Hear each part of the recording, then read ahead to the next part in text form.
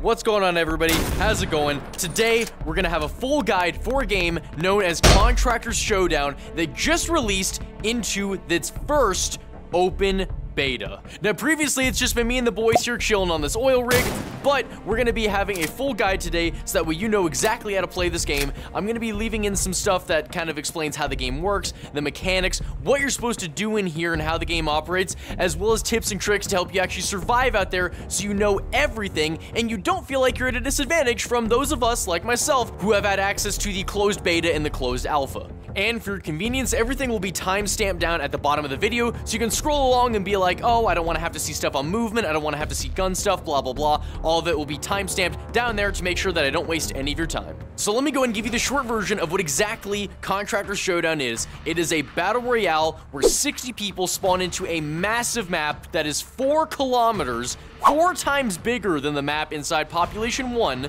It has a zone that moves in different ways, enclosing everybody together, forcing everybody to a single point to be the last squad standing. No, that guy got to live on that one. Going into different towns, different houses, all that stuff, you'll be able to find a bunch of different guns, attachments, and other things along the way like throwables. There's also money inside the game, and there's also things like medical supplies with bandages, health syringes, armor plates, and some other tactical items that we'll go through later, as well as extensions for things like inventory, ammo, and vest upgrades. So yeah, it's just a massive map that everybody gets to spawn in at, and you go around, collect stuff, and make sure you're the last squad standing. Very simple battle royale mechanics. Now let's go over the movement inside the game because there is some subtle tricks that most people don't seem to know about whenever they're using some of the movement inside the game. The basics obviously is being able to sprint, and then there also is a jump when you click in on your right thumbstick, and there's also a slide. So if I sprint forward and flick down on my right joystick, it allows me to slide, letting me get into cover. So if somebody's over there and I need to quickly get into cover, I can slide behind this station right here. There also is a vaulting mechanic. It's not on every surface, but you can actually vault over certain surfaces that have been coded in for vaulting inside the game. So for example, I can go over here, it says grip to vault, it has an arrow pointing that way, so then I just grip with my grip button, and I pull myself forward, and I'm over that surface now. However, not all surfaces have been able to be vaulted over. I'm not exactly sure if this is intentional, or if it's that the developers have to actually add the vaulting onto the individual assets inside the game. They're working on it, but for things like this, for instance, it seems like it should be a height where I can vault over it, but I can't. And yes, there also are climbable ladders on certain parts inside the game. Now this one is one of the cooler movement mechanics known as the zipline, and there's actually 2 ways you can utilize this zipline. So if you hold the zipline where it says grip, you just go right up and it places you right at the top of the zipline. That's the first way to use it. However, there is a way you can actually try to fly further with it. So if you hold it, like how you got up to the top there, it places you at the top. So if there's people, maybe at a distance away from the zipline, you can hold it to get up there to stay right at the zipline because you're like, ooh, I don't want to fly up in the air and let them see me. But if you want to go far up, like how you saw me in the intro, you just hold on to this and then pull down, just do a pull down mechanic like that, the exact second that you're about to fall off, and it'll make you go further. And depending on how you do it, you can actually go further than that. I've actually managed to get quite some distance by just yoinking myself upwards like that. And just, like that. It takes a little bit of practice to try to get it exactly right, but if you can utilize that, anytime that you're out there on a zip line, you can go pretty far. And I'll show you some redeploy stations when we get out there that utilize this zip line mechanic. And the last one is the parachute. If you're up in the sky for a certain number of seconds, those 2 little orange handles will appear, and you can extend out your right hand and pull your left in to go left, or the opposite to go right. If you try to put both your hands really close to your face, it'll make you go really slow. You can see how slow I'm going right here, and then this will be about normal speed, just extending your hands out normal. But if I try to stretch out my hands to push forward as far as I can, you can see how fast I'm going. So the further out you extend your hands like this, the faster and further you'll fly. Now here's the 5 different types of guns they added into the game. Rifles, pistols, SMGs, snipers, and shotguns all use the same type of ammo, so of course if you pick up any sniper rounds, it's gonna go for all these guns, etc. The rifles here all handle the same to an extent. I'd say the XM5 handles the best out of all the guns, but all of them do pretty much comparable fire rates. You're gonna see maybe around 10 points of damage difference per gun. I've noticed that the AK Alpha actually does the most damage out of all of them, but it seems like the XM5 has the most control and best fire rate. With the pistols, I'm not really even gonna bother to go into these. To be completely honest, I have never even seen anybody get a kill with a pistol unless it was somebody that absolutely had to get a kill with a pistol. Most people just avoid using these in general.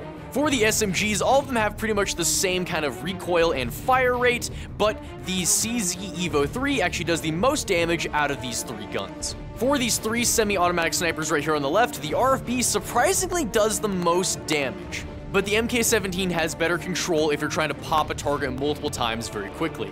And these are the 2 more common bolt-action sniper rifles. Between the 2 of them, the Kar 98 does around 20% more damage, so you're not really going to be missing much in case you can only find an M40. The rarest of all the snipers, though, is right here, the Intervention. Now, it only does 30 points more damage than the Kar 98 for the body shots, but the headshots with the Intervention, if you can manage to get a headshot, can actually one-tap somebody. If you'll notice my left indicator right over here, my health is the white bar, and those plates are the yellow bars. So if I manage to get 3 plates after my vest extension, which I'll show you guys in a little bit, I can manage to get 250, the health is 100, and there's 50 per armor plate. But the Intervention headshot can actually get 317 damage. Oh, excuse me, 318. And between the shotguns right here, we have the S686, which is the double barrel shotgun, and the Origin 12, which is the semi-automatic. Now, between the 2 of these, the double barrel actually does double the damage of the Origin 12. But of course, you're only going to get 2 shots with this because it is a double barrel. However, it is extremely satisfying to get those double barrel kills if you manage to get it. I've cut around corners before and managed to actually 2-tap people with this double barrel, so it is effective if you can hit your shots. For mid-range combat, though, because of the recent Origin buff, you can actually just laser somebody just by hitting them multiple times with the Origin. Sorry about all the littering with the gun testing that I was doing, but long story short, you guys have your own personal preference on what you want to do. I recommend just dropping into the Warzone, trying to pick up any kind of guns that you see, and just testing them out. You'll notice that there are damage differences and handling differences with all the guns, but they're pretty minimal as long as you have your preference of gun. So, like for me, for instance, I typically don't even use ARs. I'll try to go with a bolt-action sniper rifle for long range, and then for short range, I'll try to get the double barrel or the Origin 12. So I have that nice mix of long and short range. Because yes, when you're going into the Warzone, you can hold 2 guns on your body. Next is the Throwables and the new throwing mechanic. Every single throwable has a 5-second timer before it's about to detonate. So you can see right here, 1, 2, 3, 4, 5, boom. And it's the same with all of them. However, trying to time it is what's key. Typically with grenades, you can throw it a little bit later than what you intended to try to get it to land right on the target. But with the rest of the throwables, you're going to want to throw them a little bit earlier. Of course, you just saw that we have grenades, classic. There's also a smoke grenade that you can use. Might take a second to activate. Yep, and you can see the smoke is instantaneous, creates a giant smoke cloud. And of course, what game would be complete without a classic flashbang? Oh, why'd I do that? And then right here, we've got a detection grenade. So whenever I throw it, pull the pin, toss it somewhere. Whenever there's an enemy within this blue radius that will show up and puts a red indicator above his head for about 5 seconds. And then we have the radiation grenade. This is an AoE device that's actually really useful for if somebody's trying to camp inside of a building. Just throw it right there, and it does damage over time, similar to the storm that's pushing everybody in towards the center in the Battle Royale style. And there is a leveling system inside this game that gives you cosmetics as well as perks. So, for example, on the perks, you can see right over here, there's a bunch of different perks that you can choose from. I'm not going to go through every single one of them with all of you, but there is a lot of useful things you can get out of all of them. You can do things like Tycoon to be able to enter the match with $3,000 to be able to buy things, which I'll show you later on. You can enter in with some armor plates and bandages, increase your running speed, increase the duration of your stamina, being able to mark enemies after you shoot them, things like your stamina refreshing when you get shot by enemies, and a lot of other useful perks you can use along the way. Unfortunately, the servers are down right now, so you won't be able to see all of the stuff that I have, but typically I'll go for the Grenadier perk so I can have more things to throw at people like I showed you all those throwables. I will use the Iron Lung to be able to increase my stamina, and then I'll use Nerve Reflection to be able to refresh my sprint whenever I get shot at so I can get out of any kind of wild situations. To be able to unlock perks like that, you can actually complete contracts. So you'll have daily contracts here, and there is a way to unlock other contracts like I'll show you in a little bit. Whenever you complete a contract, you can get regular XP like this, and you can also get chips to be able to decode inside your base. The chips that you can get right here, you can either get from doing the contracts, or you can actually find these chips inside your game while you're playing, and I'll show you how that system works later on with obtaining the chips when we actually get into the rounds. But, for instance, right now, you can do the common one right here. And right there, I just unlocked a skin for my character, so I can actually put on a new skin. And then right there, after opening up another one, we got a common spray. And then now we also have a pendant, and I'll be able to show you guys these cosmetics in a little bit. Opening up some of the rare ones, we're getting some more liveries, and we can also get gun skins as well as the liveries themselves. And you can also get contracts from these as well, so it's a system that feeds into itself to help you level up. You can unlock these chips and get really good, high-paying contracts, and whenever you complete, it gives you a bunch of XP. And then right here, opening up, you also get RP, which is basically this game's level of, XP. Whenever you get RP, you can actually use that towards these blueprints over here. So whenever you open up one of these cards, instead of it just giving you one thing, it gives you a blueprint to unlock multiple things using your RP. So like right here, this one costs 5 RP. I currently have 240. I can click craft, and now I have a new player card that I unlocked through the RP. To quickly go through some of the base customizations, you can customize this device right here in your center chest that I'll explain in a little bit with any of these customizations. You can actually unlock a whole bunch of different character skins, and you can also equip a whole bunch of different player cards like right here. So whenever you kill somebody, it'll have your name right here. It shows my ID right now because the servers are messing up since it is transitioning into the open beta, but you'll have your name right here, and it'll show your profile picture right there with your player card whenever you kill somebody. Or it can show your player card right here on the right because this is a team game. You can team up with you and up to 2 of your friends in squads of 3. Now, you can tell me that I'm wrong, but I think that these cosmetics are some of the best I've seen in any VR game as far as their customizability. So first off, you can have a weapon skin. They have a lot of really amazing weapon skins in here, but on top of you just getting to have a weapon skin, you can also combine it with a livery. So for instance, right here, I can put the Fury Unleashed, and then I can put the Snowblind on here to be able to change certain color aesthetics of the livery, to be able to combine the two. And then on top of that, I can also add a gun pendant onto here, and the gun pendant has its own independent physics whenever you're firing the gun and moving the gun around. Which I know is very minor to some people, but I think that's really cool because I've yet to see a VR game do this appropriately. But this is actually the most important part of the cosmetics, and that's you can actually change the aesthetic of the cosmetics for your combat. And all of it changes depending on your preferences on your individual profile. So, for example, right over here, if I'm like, hey, I have this red dot sight here, but I don't really like the default look of the red dot. I want to be able to have a Romeo 8T sight. So I equip it on there, and now anytime I load into the game, no matter what instance I load into, as long as this is saved on my profile when I unlock this sight, if I take a reflex sight and put it on top of an AK Alpha, it will immediately transform into this specific sight. Most of the stuff on here is aesthetic based, so like for instance the compensators all do the exact same thing with reducing the recoil the same way. It's not going to change the performance of the guns necessarily, but if for example you're like, hey, I want to be able to have this specific aim.1 sight on my HK, but I want to have the Romeo sight over here on my, on my AK Alpha, then there you go. All the stuff for your cosmetics will change in real time every time you pick up a gun inside the game. Now let's go and drop it in the Warzone so I can actually show you how this game works. First of all, you're going to want to use your center chest device known as the Mika to be able to determine where you want to drop in at. So, there's a lot of different areas. You've got hot spots like industrial, you've got a little bit more quiet places like being able to go to the Hyder Ranch over there, or you could go to places like Old Town, a bunch of different spots all over this massive 4 square kilometer map. But one of the most common places that I can actually help you guys out learn this game is over in Old Town, so let's jump out and get in. Also, a little side tip, as you're actually going through this, the airplane does give you a little bit of a shove as you fly out of it, so you want to use that momentum to try to push yourself forward in a certain direction, and then use this parachute to more so guide you towards it. You don't want to hold it down the entire time, more or less just let yourself fall, kind of go at a diagonal angle where you're occasionally using your parachute as well as the natural gravity. Now, the Mika is going to be very useful for any kind of situation, and I'm going to show you right here how you can do it for things like vendors, using tactical equipment, as well as even help you find items. So, for example, right now, we're in Old Town. Normally, I would be doing this while I'm up in the sky, but I wanted to kind of show you guys down here to kind of ease you into it. So, if I take the Mika, I hold it out, you can see right here it says Old Town mid-tier loot. All the places have randomized loot. So this one right here just happened to have mid-tier loot.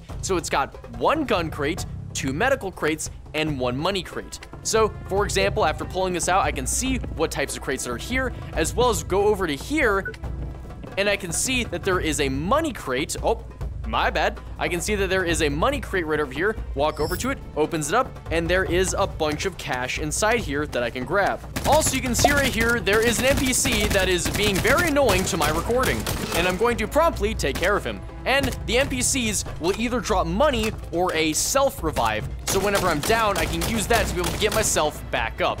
Like this self-revive right here. Oh, he's got a friend. Hold on a second. Sir, you're messing up my recording. Sir, stop that. Okay, there we go. Now, we've got the self-revive right here. Whenever I'm down, it'll have a little self-revive in front of me where I can grab it and inject myself with it while I'm downed and bring myself back into the fight. And just to show you another example, here is a gun crate. Typically, a gun crate will spawn in with something like an AR or a sniper. It'll have some kind of attachment like a foregrip, and then it'll have one of these devices right here that you can put inside your Mika. And you also see these crates around the map. Whenever you pull your Mika, it'll have this little blue indicator above it, and you can also see it if you zoom in right here, a little crate indicator. These are randomized airdrops that can drop anywhere on the map. It's pretty standard with these crates. Most of the time, they'll give you these 4 armor plates, they'll give you a gun ammo box, and they'll give you a device for your Mika along with a cosmetic chip. And if you pull out your Mika device and press the trigger, you can actually enlarge the map to different types of zooms as well. And then you can also see right here all the different types of vendors. You can see some redeploys that we'll experiment with here in a second. And you can see other indicators, like for instance, these red circles. Whenever there is a red circle there, it typically means that there's going to be NPCs spawning over there. The larger the red circle, the more NPCs that are going to be in that area. You can also click the trigger to enlarge the map to be able to be like, oh, I want to tell my teammates I'm going to go all the way over here towards the beach in Old Town. Boom, you can mark it right there even when you can't see it. Or if something's directly in front of you, you just tilt this little boy up like this, press the trigger, and you can mark places directly in front of you. Or in case you're like, hey, I don't want to have to pull out this device every single time to ping a location in front of me, you can actually just put your hand to your head, pull the trigger, and as soon as you let go, it'll have that exact same indicator in front of you just by moving around this and letting go of the trigger. And right before we get into our first vendor, I did show you guys the chips earlier. This is how you use the chip. You grab it right here, put it inside your Mika device where it says insert, and then you'll see a number indicator right there. As soon as it gets to 100, it will actually send this chip to your safe house, and then you can use it to decode, and it will give you the cosmetics, the contracts, the XP, all that stuff that we talked about earlier. And one of the more interesting parts about this is that it prevents people from going into these games that just want to be able to go and collect cosmetics and only do that. So if you're trying to collect the cosmetics and you're hiding out in the storm, just healing and trying to collect cosmetics, it actually stops the progress on the upload until you're out of the storm. And with all that being said, let's go ahead and get into our first vendor right here, the Prime vendor, which will always be indicated by the purple. You can use it to buy medical supplies, tactical items, extended mags, and advanced gear. So for the advanced gear, you can get a backpack upgrade and a vest upgrade. You'll see right here, that's where the vest upgrade goes, right? That's where the backpack upgrade goes. Whenever you use the vest upgrade, put it in, and now you'll see I have 3 slots right there to be able to put in plates for my armor plates. Then you take the backpack upgrade, do the same, and it took those 3 spots that were locked on the bottom of the backpack, and now I can have 3 more items to be able to put inside my backpack. And there's only 3 extended mags right here for right now, but I'm assuming they'll probably try to add in more later, whenever they add in new classifications of guns. I mean, let's be honest here, if I could put a shotgun extension on and somehow have a cursed triple barrel, I would absolutely do that. Sometimes these upgrades do mess up a little bit for the extended mags, but a surefire way to make sure that you always get the upgrade is to take it, slowly put it into your chest like that. If you just insert it with the picture upwards, it typically works best. Now we can use some of these medical items because that NPC actually hurt me quite a bit. And you'll see as soon as I pick up all those medical items, they're actually on my right here, and I can rotate through them by pressing A. So I see right here, oh, I need to plate up, just grab it, slide it to the left, and then boom, I've plated up with my 3 armor plates. As a reminder, your health goes to 100 and your plates go to a total of 150, giving you a total protection of 250 before you die. Now the bandages, all you do is just take it, put it on your left wrist, rotate it, and it will slowly bring up your health over time. And these are stackable, so I can put on multiple bandages and they will all tick in their own independent intervals to bring up my health. Or you can use a medical syringe by putting it in your chest or on your wrist, holding down the trigger. It takes about 3 seconds to activate, to actually insert the syringe, and it takes another second or two for the health to start actually flowing through. So you can see right there, the health went up extremely fast. However, it doesn't last as long as the bandages. So you can either stack up a bunch of bandages in case you're trying to live in the storm for a certain period of time, or if the storm's doing a lot of damage, or if you're like, hey, I don't want to have to spend 4 bandages or 5 bandages to get back to full health, just use 1 medical syringe. And lastly, we have the tactical items. Now, a very important thing to note here is that all of them are indicated by these triangles on them. So you can see right here, this one has 3 triangles, so it's going to immediately go into the 3 triangle spot there. This one has 2 triangles, so it's going to go in the 2 triangle spot in the middle. This one, however, has the 1 triangle, and you can see right here, we picked up that cluster bomb earlier, so if we pick it up, put it inside there, it has now deleted our cluster bomb. There's no way to get it back. It's going to be a waste of resources if you don't pay attention to what upgrades you're grabbing.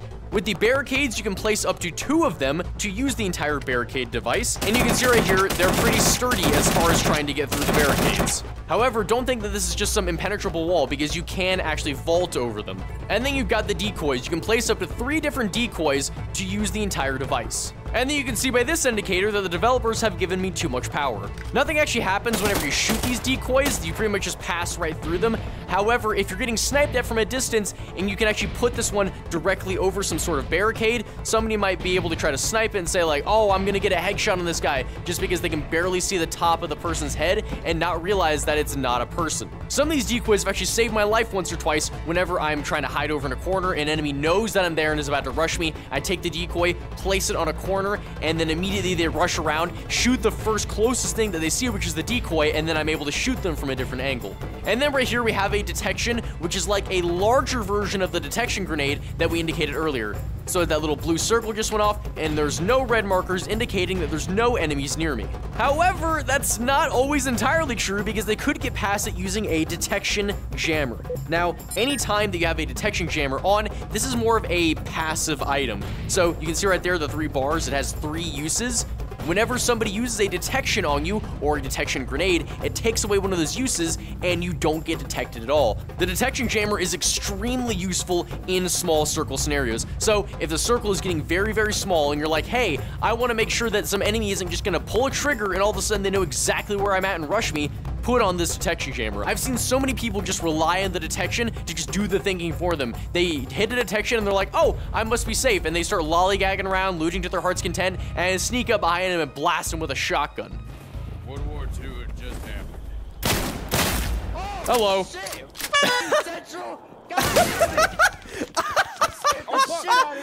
And lastly, right here, you've got the airstrike. So you can either indicate it like this or flip it over. Just put it exactly where you want to, like that. Call it in. Takes a couple seconds to activate, and then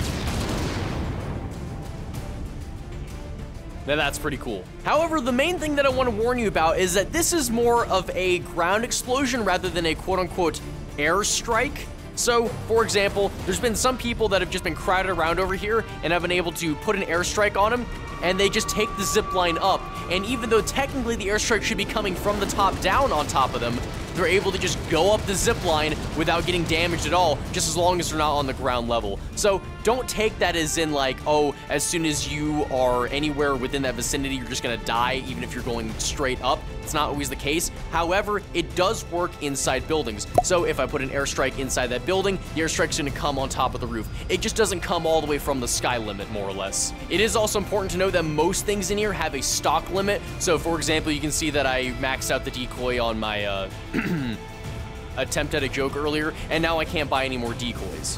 And right here is the red vendor, which is known as the munitions vendor, and here you can buy anything lethal. So through here you can buy the grenades, the detection grenades, and the radiation grenades. You can also get the 4 different types of ammo, which I forgot to mention earlier, the SMG and pistol ammo is actually lumped into one.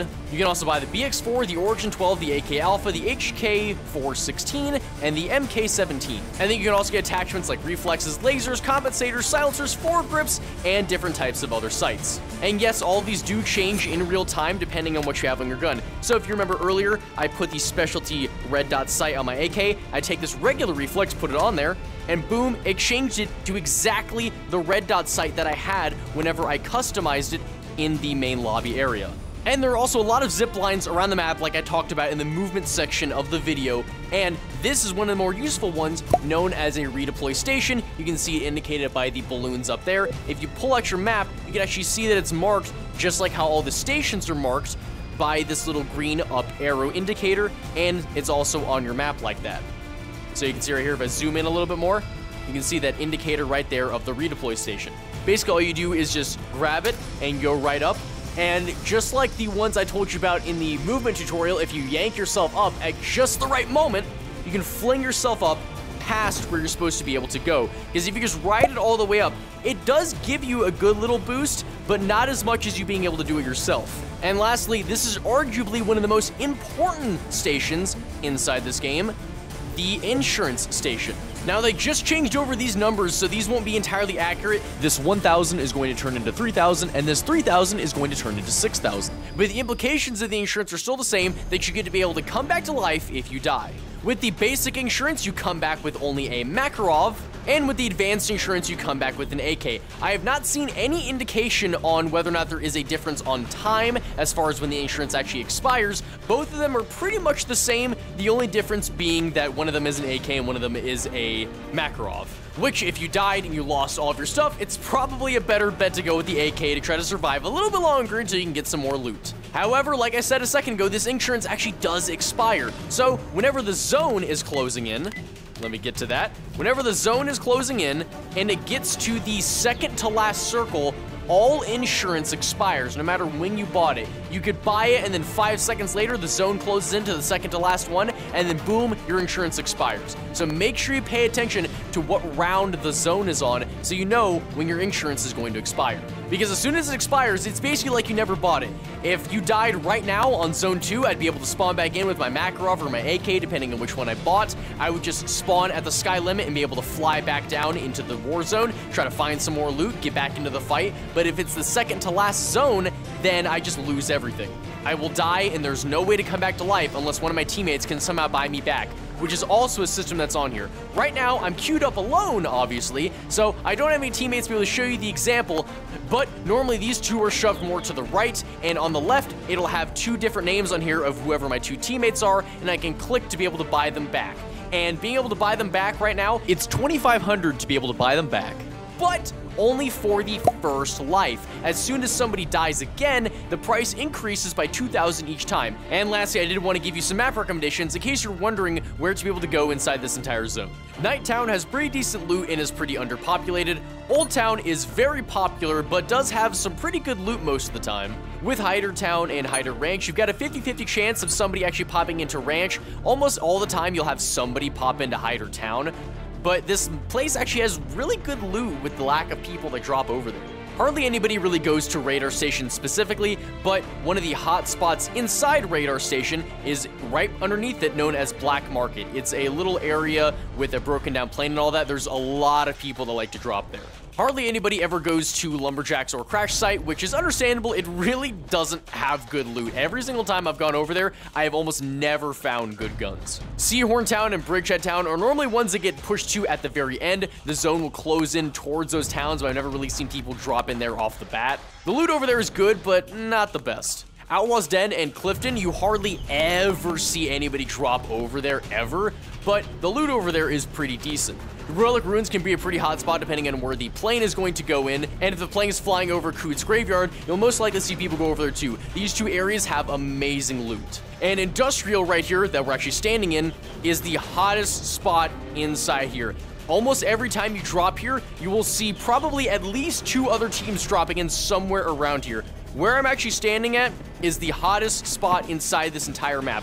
Almost every single time that I've dropped here, I've had to fight people within the first 20 seconds of dropping in right here. Of course, the loot over here all the time is randomized, so anything could change at any moment depending on the spawn rates, but that's just my general map knowledge of what I wanted to indicate to all of you with my experience inside this game from the closed alpha all the way up until now.